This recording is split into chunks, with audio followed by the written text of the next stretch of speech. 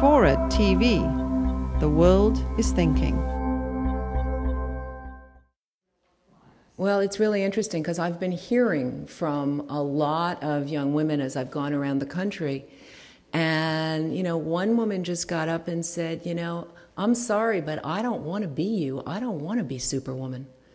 I look at you and I think, you work awfully hard and, you raised a kid and you've got a career, and I don't think that's a good choice. And what I end up saying to the young women who work for me who, get pregnant, and I say, are you coming back to work?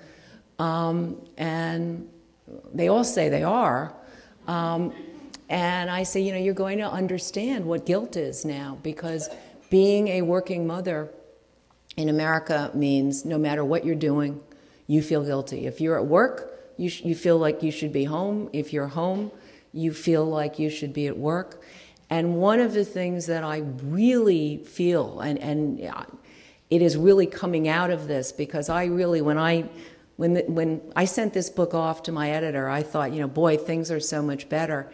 And now I'm feeling like we really need a new women's movement in this country, because choices for women are abysmal.